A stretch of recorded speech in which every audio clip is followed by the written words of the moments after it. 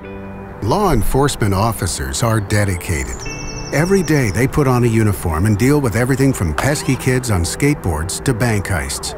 And while officers always strive to do their best, sometimes they encounter situations more suited for social workers, like dealing with mental health crisis calls, which is why we have crisis intervention teams.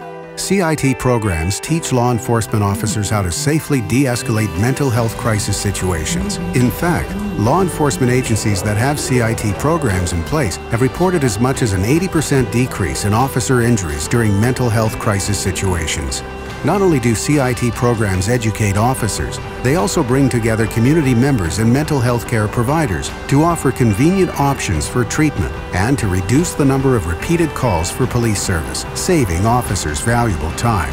Take the next step in helping your community better respond to mental health crisis calls. Learn more about CIT programs by visiting NAMI.org/CIT.